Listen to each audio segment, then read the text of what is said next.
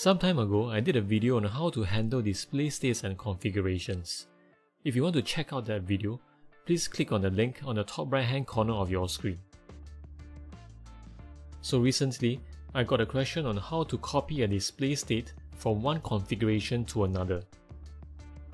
This is assuming that you have already linked the display states to the configurations in the first place. So here I have a simple model that has two configurations.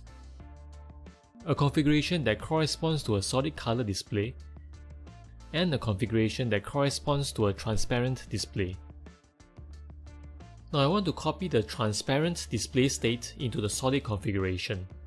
You can either right-click on the display state and select copy, or you can left-click to select the display state and then press Ctrl C. At this point, if you right-click on the solid configuration, you will not be able to see an option to paste the display state. Even if you activate the solid configuration and right-click again, you will not see a paste option. Right-clicking on the display state field does not bring out this option either. To paste the display state, single left-click on the inactive solid configuration to select it and press Ctrl V. You can safely dismiss the error message. If we activate the solid configuration, we can see that a copy of the transparent display state appears.